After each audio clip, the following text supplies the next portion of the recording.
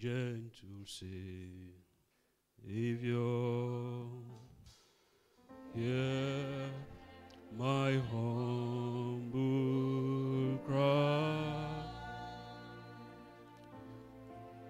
While on others thou art pouring, do not pass me by, my Savior, Savior, Savior, Savior, hear my humble cry. Hear my humble cry. Why on others thou art pouring?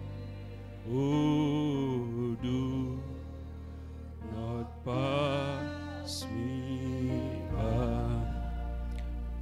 One more time, pass me not, to gentle Savior. Oh, yeah, my humble cry. Yeah, my humble cry. Why on others thou art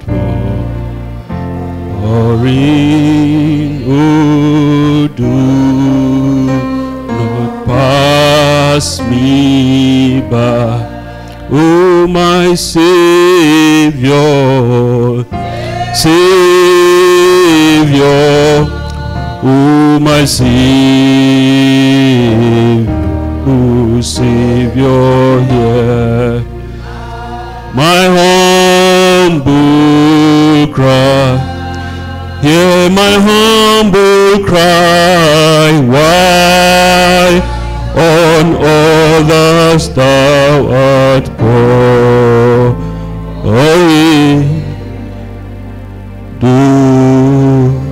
not pass me by.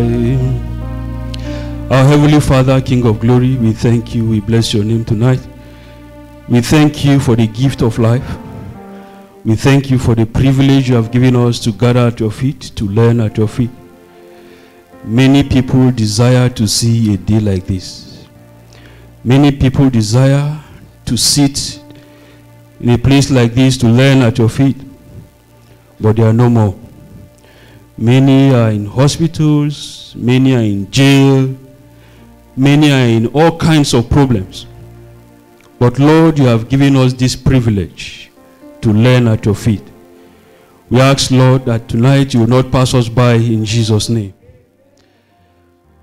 We pray that you will speak to our very hearts. The areas that we need change in our lives, we pray that, Lord, you will touch those areas and you will effect those changes in our lives, in Jesus' name. We pray even for those who are joining us online, those who will listen to this teaching later. We pray that this word will plant a seed in their lives, in their hearts, in the name of Jesus. As we continue, we pray that your presence will continue with us. Bless everyone listening this moment. In Jesus' mighty name we have prayed. Amen. We want to thank God for another opportunity to gather, to learn and study the Word of God. Also thank God for the opportunity. Thank our parents in the Lord for giving me the opportunity to teach this evening. I do not take this for granted at all. It is my prayer that whatever we are going to be sharing here tonight will make meaning in your life and plant a seed, a long-lasting seed in our lives, in Jesus' name. The month of October has been declared as our month of perseverance.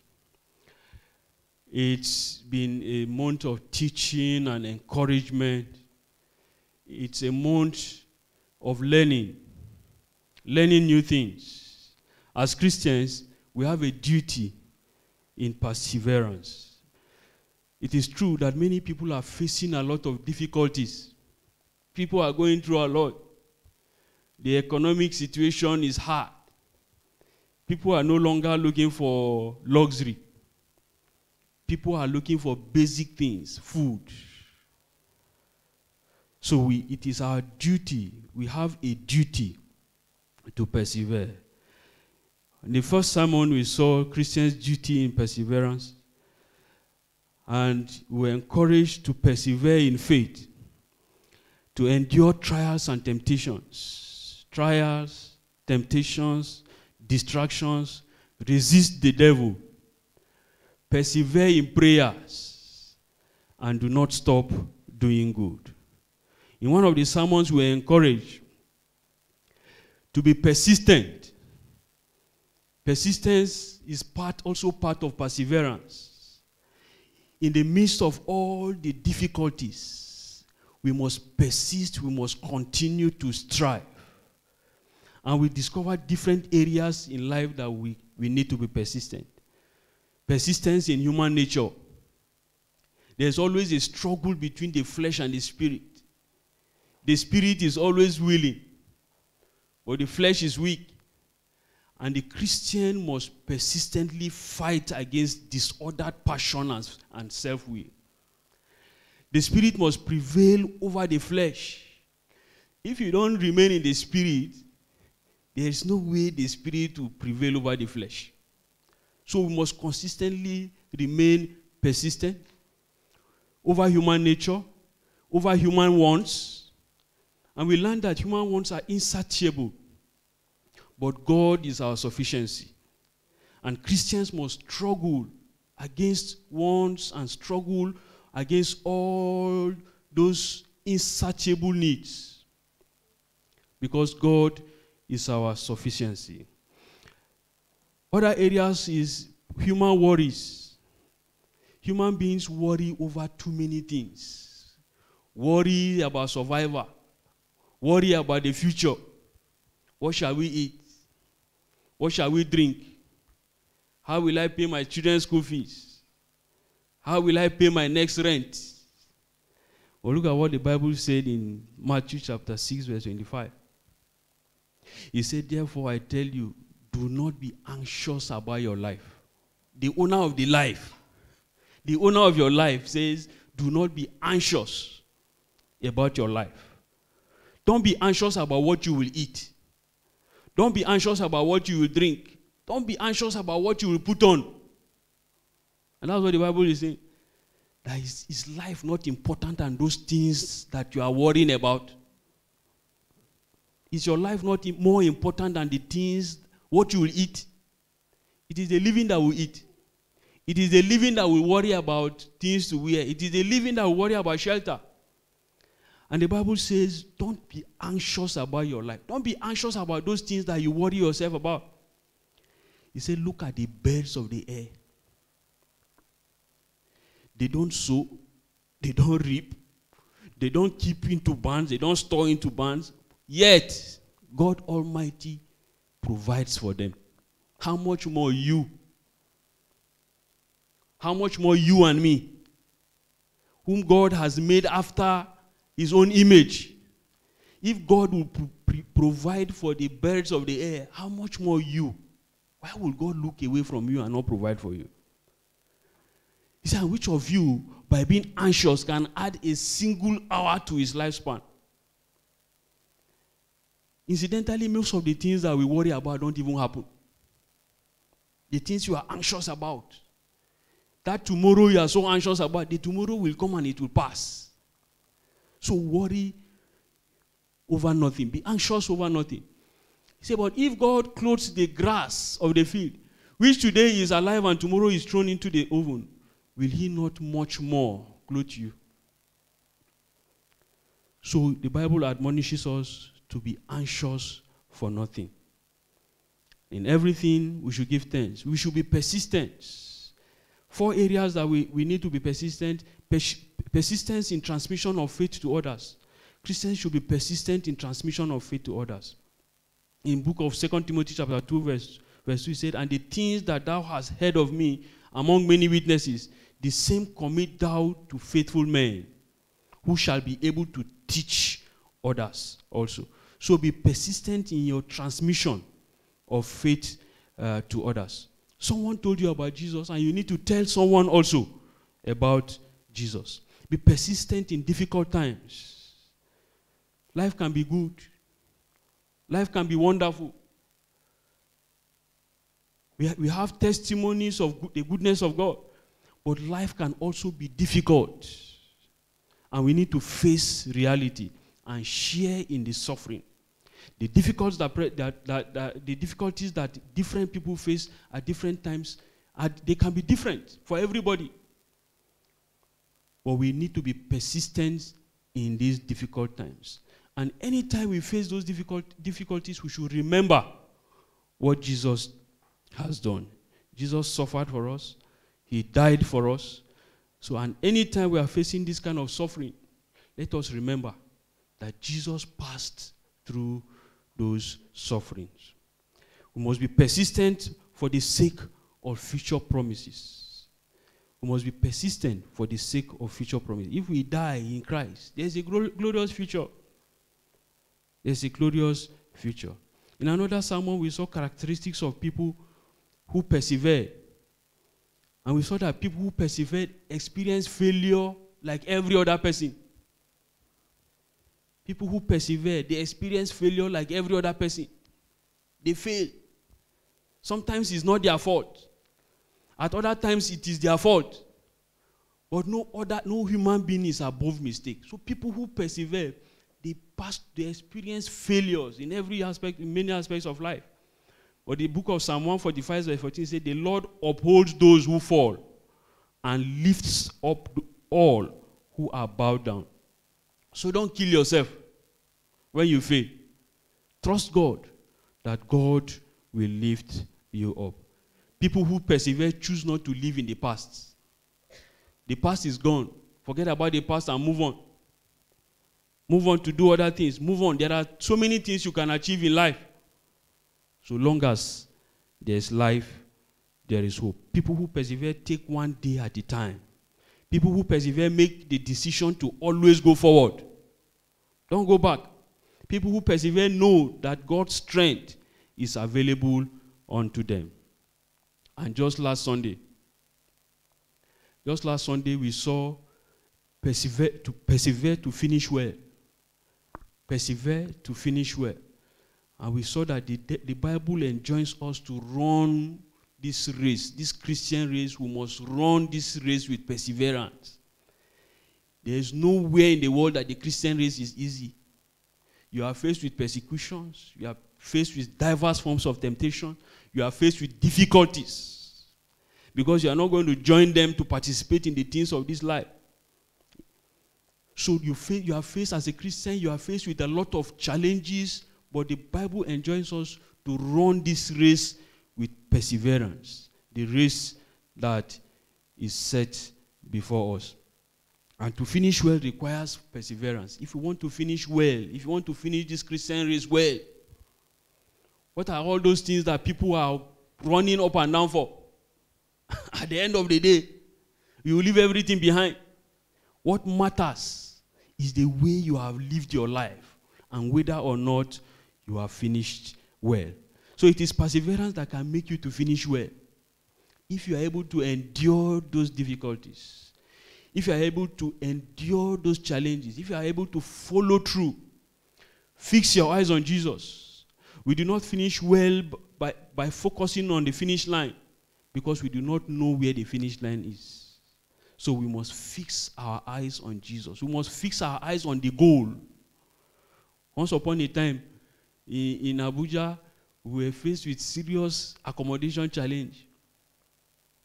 We were about 9 of us in a room, a self-contained room. But our eyes were set that this difficulty is not going to be forever. And today, everybody is living in his own house. So we must focus on the goal. What is that thing that you want to achieve? If your eyes are focused on the goal, whatever distractions that comes your way, you will not face it. So we must persevere. We must follow through. We must endure. We must fix our eyes on Jesus if we want to finish well. And we need spiritual momentum to endure to the end. You cannot do it by yourself. You need this spiritual momentum. We need this constant propelling force of the Holy Spirit in the direction of holiness to endure to the end. And the Bible says in Matthew chapter 10 verse 22 that he who endures to the end will be saved. My prayer is that we will endure to the end and will be saved in Jesus' name. Today we are looking at the topic Christian conviction. Christian conviction. And there are two characters in the Bible that we are going to be looking at as examples of conviction. First is Uriah, and the second character is Jephthah. A person becomes a Christian only on the basis of his or her belief. You become a Christian by giving your life to Jesus Christ. You believe in Jesus Christ. You believe that Jesus Christ died on the cross of Calvary to save you from sin. So a person believes in Jesus Christ on the basis of his or her belief. And Christians are expected to live by one standard across the board in the family, in their career, and in their spiritual life. And the book of Romans chapter 12, in verse 2, it says, do not conform any longer to the pattern of this world. Do not conform any longer to the pattern of this world. So Christians are expected to live according to their belief. And what is this pattern of this world that we are talking about? The pattern of this world includes secular values. The pattern of this world is about materialism, self-centeredness. People prioritize wealth, they prioritize power, they prioritize personal pleasure above spiritual and moral considerations. Those are the patterns of the world. The patterns of the world are a tendency to conform to societal norms and expectations. You want to just do the way every other person is doing his things. Even when they conflict with Christian principles, you just want to do them. That is the pattern of this world. Conformity to the practices such as dishonesty, practices such as greed, practices such as immorality.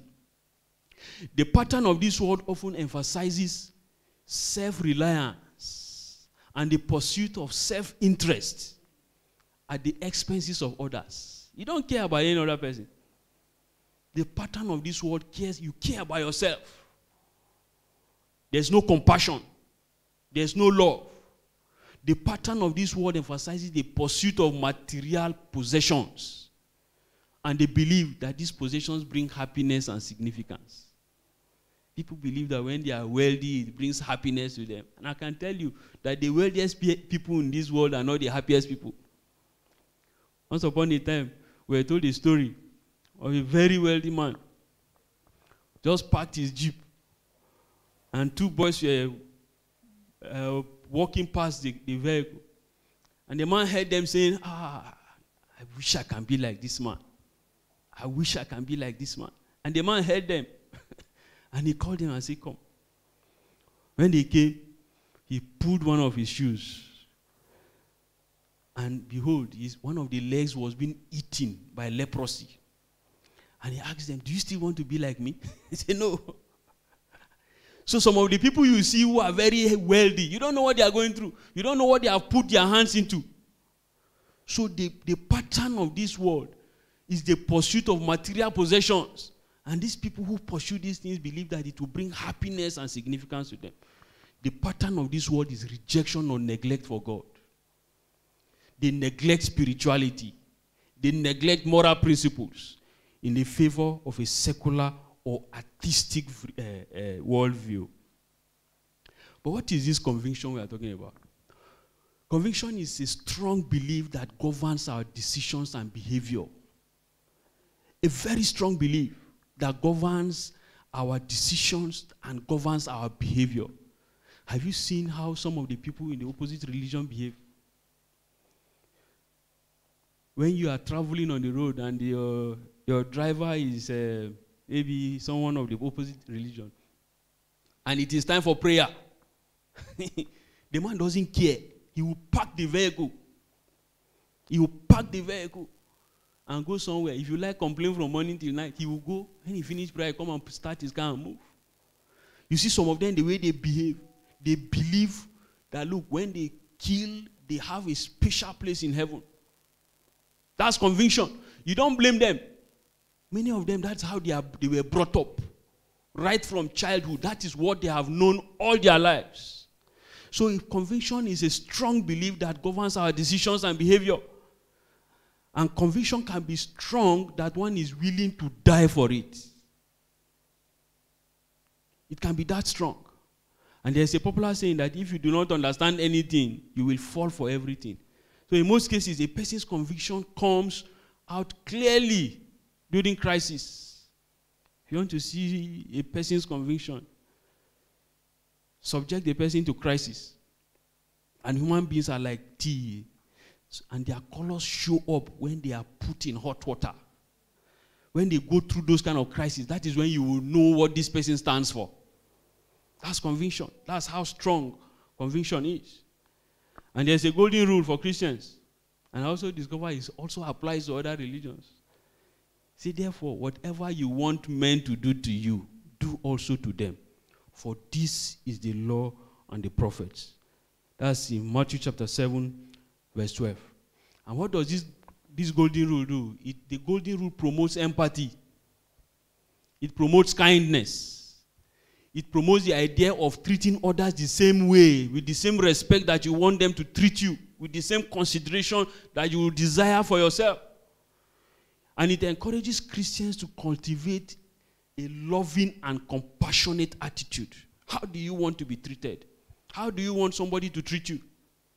So it encourages Christians to cultivate a loving and compassionate attitude in their interactions with people from all walks of life. And this principle, like I said earlier, it serves as a universal guideline for promoting harmonious relationship, promoting understanding, and also promoting ethical behavior. But the problem is that many Christians profess some belief based on the scriptures, but their conduct in their family, their conduct in their career, their conduct in their spiritual life is different from what they profess. So you see a man come to preach like this on the pulpit, and when he goes back home, he's a wife beater. There's a pastor's son who confronted his father. I said, look, this man cannot preach to me and I will listen to him. Because he beats the mother at home. So their life, their conduct is different from what they profess. And the scripture should be the source of the belief. It should be the source of our belief. It should be the source of our conviction. And it should be the source of our conduct as Christians. Let's quickly look at the example of Uriah. Uriah in the Bible is an example of conviction. And we will find that story in the book of 2 Samuel. 2 Samuel chapter 11. And in verse 1 to 15. I'll just read briefly. I'm sure you know the story. Say in the spring, at the time when kings go off to war, David sent Joab out with the king's men and the whole Israelite army. They destroyed the Ammonites and besieged Rabbah. And David remained in Jerusalem. One evening, David got up from his bed and walked around on the roof of the palace. From the roof, he saw a woman bathing. The woman was very beautiful, and David sent someone to find out about her. The man said she is Bathsheba, the daughter of Eliam, and the wife of Uriah the Hittite. Then David sent messages to get her. She came to him, and he slept with her. Now she was purifying herself from the monthly uncleanness. Then she went back home. The woman conceived and sent a word to David, saying, I am pregnant. I'm sure you know the story of Uriah's wife and David. It's a clear story of what some people will call betrayal. But our focus is on Uriah, who showed great example of conviction. And if you look at the verse, from verse 8, then David, from verse 6, so David sent his word to Joab, send me Uriah the Hittite. And Joab sent him to David. When Uriah came to him, David asked him how Joab was, how the soldiers were, and how the war was going. Uriah was in the battlefield when David did that to what he did to his wife.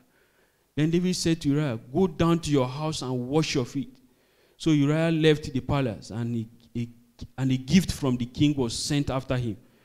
But Uriah slept at the entrance to the palace with all his master's servants and did not go down to his house. Uriah was worried.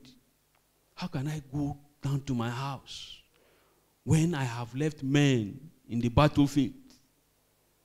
He was worried. He was convinced that he's at the wrong place at the right time. David was told Uriah did not go home, so he asked Uriah, haven't you just come from a military campaign? Why didn't you go home? Uriah said to David, the ark and Israel and Judah are staying in tents. And my commander Joab and my Lord's men are camped in the open country. How do you expect me to go home in this kind of condition? He didn't know that David had an ulterior motive.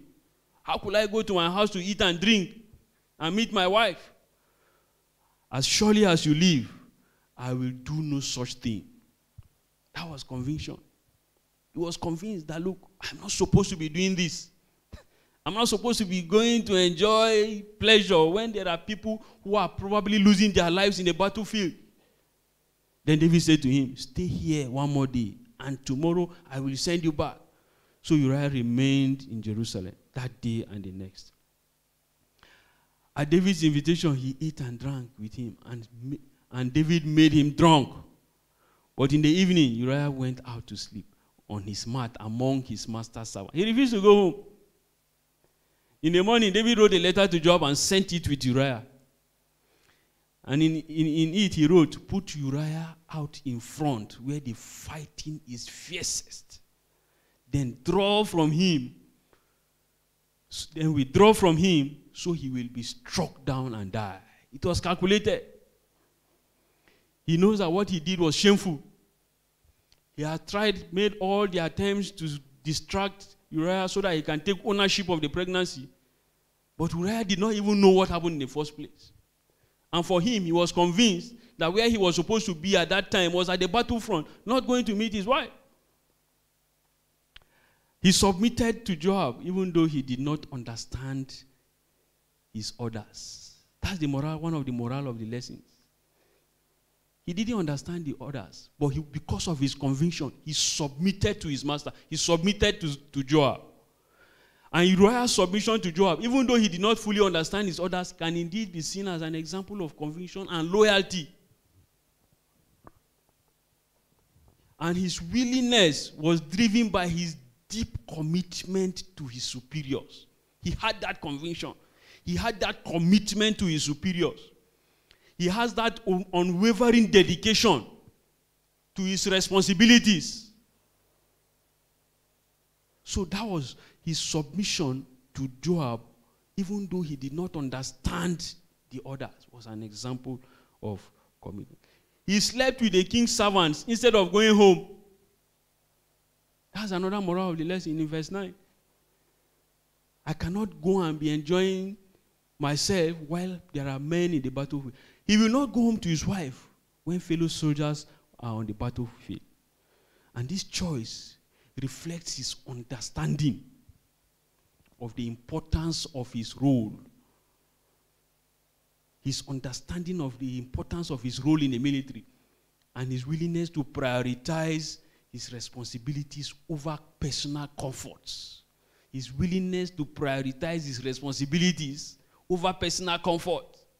You know, when I was going through this sermon, one of the things that went through my mind is that some of us, a little thing If I even to come to fellowship, imagine on a Sunday morning and it's almost 8 o'clock and then the sky just turns dark. It's about to rain. Some people have gotten excuses for not coming to church. Uriah's actions in this context highlight the strength of his character and his unwavering commitment to his role as a soldier. The strength of his character, his commitment to his role as a soldier. Another moral is that he cannot rest while the ark of God's covenant was in a temporary shelter. How can I rest when there are souls to win? How can I rest when there is work to do in the kingdom? How can I rest when my master is not at rest? The Ark of the Covenant was a sacred and central artifact in the Israelite religion. And the presence signified the presence of God among the people. So the question is, how seriously do you take the things of God? How seriously do we take the things of God? How committed, how convinced? What is your conviction about the things of God? What is driving you? What is the passion that you have? Many of us are here today not because we just want to show our face in church. It is because of the passion to learn, the passion about the things of God. And one thing I always ask myself is, if I don't come to church, what if every other person feels the same way and don't come to church? What happens to the house of God? What happens to the work of God? If I don't do a particular thing that I'm supposed to do in the house of God, what if every other person says I'm not going to do it? Who is going to do it? How seriously do you take the things of God? Uriah obeyed the king without question. He obeyed the king without question. Just on Sunday, we had a meeting. A lot of issues were raised. What is your level of obedience? Or are you still questioning the decision of our leaders? Uriah followed conviction, even when he was drunk, he still had that sense of responsibility. Uriah did not open the letter given to him. That's loyalty. If it was on people, they want to know, what thing Oga even give me? Make I even check whether not something will go kill me. Uriah did not open the letter given to him. The second character we want to look at is Jephthah. Jephthah's story is a story of wrong choices. Wrong choices or a poor choice. And when you make wrong choices, it can destroy one's conviction. If you make wrong, anytime I read the story of Jephthah, I'm always heartbroken. Because a lot of people take decisions that destroy them. Some will see the warning, but they will ignore it. Wrong choices. In the book of Judges, chapter 11, verse 30 to 35, the story of Jephthah. The story of Jephthah in the Bible indeed provides valuable lessons about the potential consequences of making wrong decisions. Jephthah wanted to win a battle. And he said, God, if you give me this victory, this is what I'm going to do. If you make me victorious in this battle, by the time I return, the first thing that greets me from my house is what I'm going to sacrifice for you. Jephthah forgot that he has an only child. Probably he was thinking that maybe he had, because people those days had animals, they keep animals in the house. So he thought maybe one of his goats will just come out and run after him when he returns. So it is a story that it provides valuable lessons about the potential consequences of making wrong or poor choices that can jeopardize one's conviction and have a profound impact on one's life. And one of the lessons is that there was hastiness in vows. Hastiness in vows. Jephthah was too hasty. He made a hasty and ill-considered vow to God before going into battle. He promised to offer as a burnt offering whatever came out of his house to greet him after his victory. This impulsive vow led to a tragic situation. It was his daughter that was the one who came out to meet him. And the lesson here is that we should be cautious and thoughtful when making commitments or promises, especially to God. We should be cautious.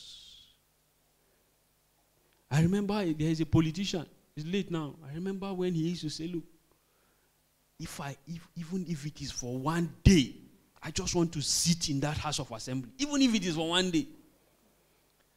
And people who make those kind of statements can go any length to get up what they want. And I'm telling you, the man did not live to even, he eventually got there, but he did not live to enjoy it. We must be cautious and thoughtful when making commitments. For one of my personal stories, there was a time I needed something badly. And I went on my knees. And I said, God, if you give me this thing, I wrote those things down. And one of the things is that, look, the first money I'm going to be paid from this thing, I'm going to sacrifice it. I'm going to sow it as a seed. Eventually, God answered and gave me that thing. Lo and behold, when that money was paid, it was in the midst of difficulty. You know, we shouldn't joke with God. And that's why we must be careful about some of the things that we say. And if I part with this money, it's going to take me another 30 days before I can get another money. I didn't have hope for any other thing. But I'm telling you, it was difficult. But I did it. So the morale is that we must be cautious. We must be cautious. For those who have not, who are yet to marry, if I have an auntie who did this blood covenant, some people take some of this risk without thinking about the implications. Went into blood covenant with this man. This thing destroyed their lives till today. They couldn't marry, they couldn't live apart. So their lives have been just destroyed. No direction. The man cannot put his hands on anything and it will succeed. The woman will not put her hands on anything and it will succeed. They tried to say, okay, let us marry and stay. They came back, they couldn't stay. We must be cautious and thoughtful when making commitments, whether commitments to our fellow human beings or commitments to God. Another moral is consequences of ignorance. Jephthah's poor understanding of the potential consequences of his vow resulting in a heartbreaking outcome. And this underscores the importance of seeking wisdom. Seek wisdom. Seek counsel. Seek deep understanding of the implications of one's choices, particularly in matters of faith. Somebody just visited me this evening a while ago and was talking about marriage. He said, how did you do it? What did you see? How were you able to make this decision? Seek counsel. Seek wisdom. Ask from people who are more experienced than you. Another moral is the importance of discernment. Jephthah's story highlights the significance of discerning God's will and seeking guidance in decision making. He did not seek God's counsel. He didn't consult with any religious leader. We are blessed here to have experienced people, both spiritually and even in the secular world. Seek counsel. He did not seek God's counsel. He didn't consult with religious leaders before making it. Christians are encouraged to seek God's guidance. Ask God. In fact, that was the summary of what I did. I said, look, ask the Holy Spirit to direct you. Marriage is a spiritual thing. It's not everything you see with your eye that is real. Seek counsel. Another lesson is repentance and redemption. While Jephthah's vow had tragic consequences, it also illustrates the importance of repentance and redemption. It serves as a reminder that even in the face of poor choices, you can turn back to God. You can go to God and repent. You can seek for forgiveness, and you can find redemption. In summary, don't make any decisions based on emotion. Think through things. Let Christian conviction guide your decisions. Let Christian conviction guide your decisions. Whether decision, whatever kind of decision you want to take. No decision is simple. Even the decision of the vehicle you should enter. Ask the Holy Spirit to guide you. I watched a video of one lady who entered one chance. They took her somewhere and stripped her naked. By the time they collected everything from her, they did not even leave her clothes for her. They went with her clothes. Seek counsel. Even if you are applying for something, seek counsel. Ask the Holy Spirit to guide you. Don't put emotions. Remember the last time I traveled? In fact, every point I travel, I receive messages and calls. Some people will say, don't come back. Don't come back. I'm telling you. You have to look at, your decision should not be based on emotion. If not, you will make a lot of mistakes. Seek guidance. Pray. Allow the Holy Spirit to guide you through. And turn to God.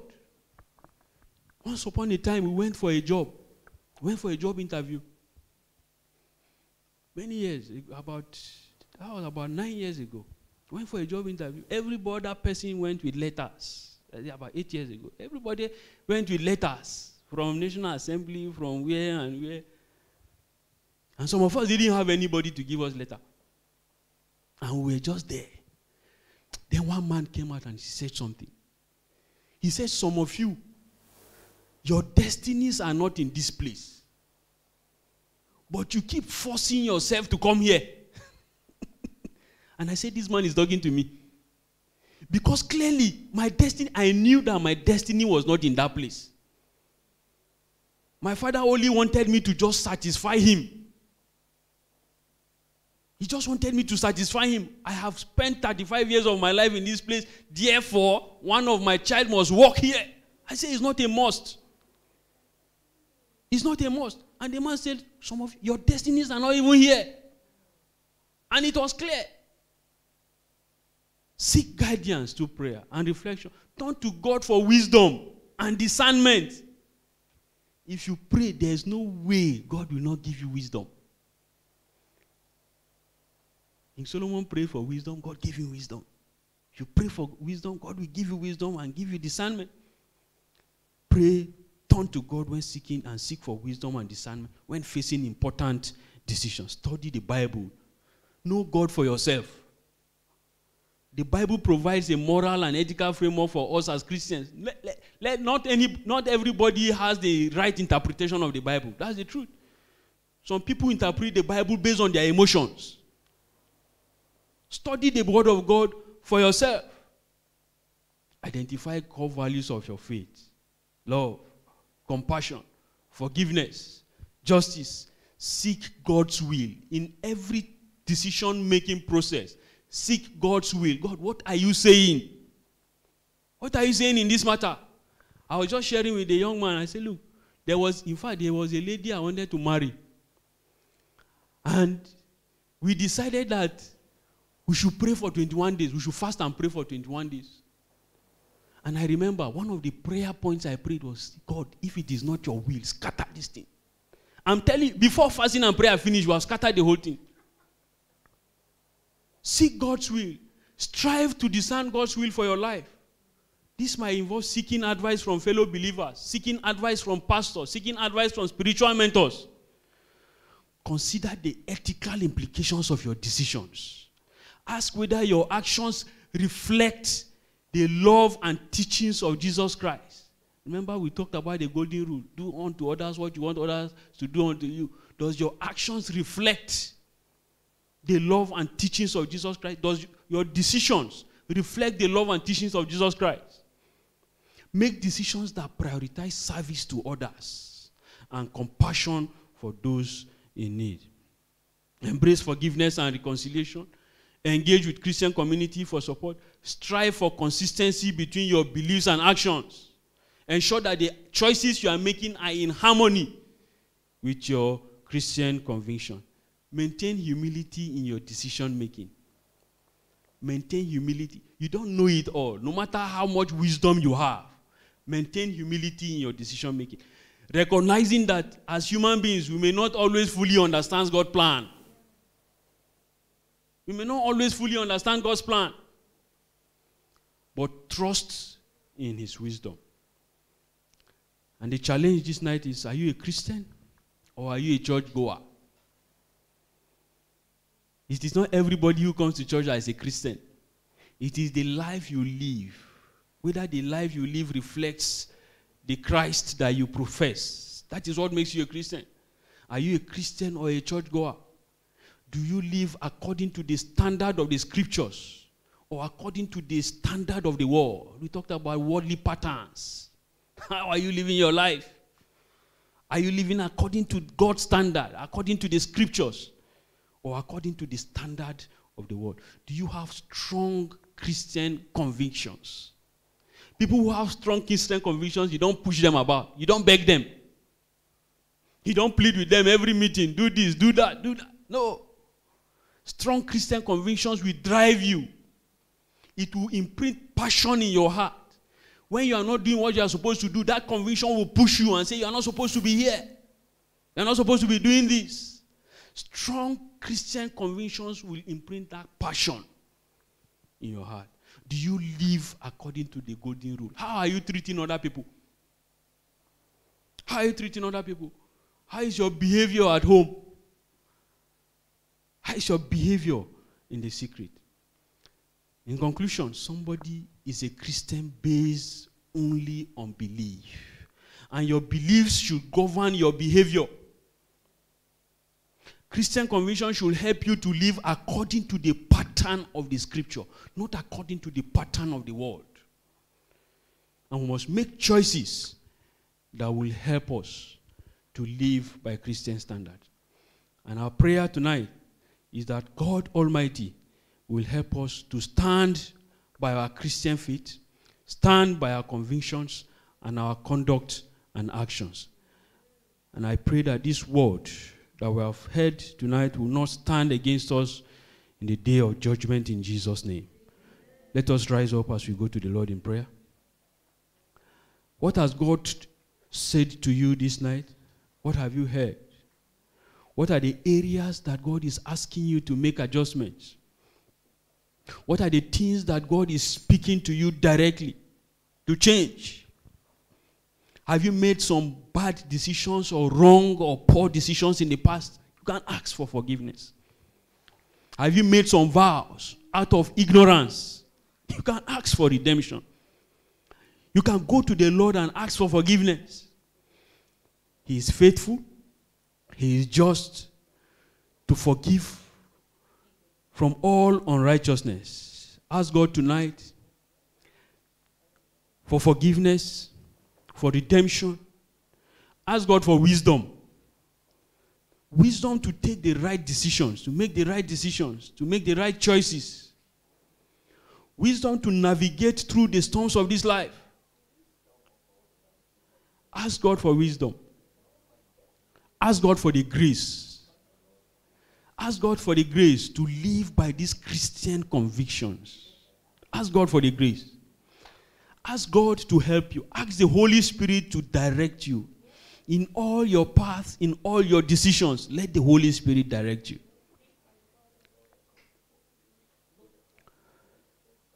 In Jesus' mighty name, we have prayed. Our Heavenly Father, we thank you. We bless your name. We thank you tonight for the word that you have spoken to us. We thank you, Lord, because we know that you have the power to forgive. In any way, Lord, that we have made wrong choices in the past, we pray, Almighty Father, that you will forgive us. In any way, Lord, that we are still experiencing the consequences of our decisions, Father, we seek for redemption. We ask, Lord, that you will free us from those consequences in the name of Jesus. Amen. We pray, Lord, that you will give us the wisdom that we need to navigate these storms of life. At the end of the day, Lord, we will finish this race well to the glory of your name. We thank you, Lord, because we know you have heard and answered us. In Jesus' mighty name we have prayed. Amen.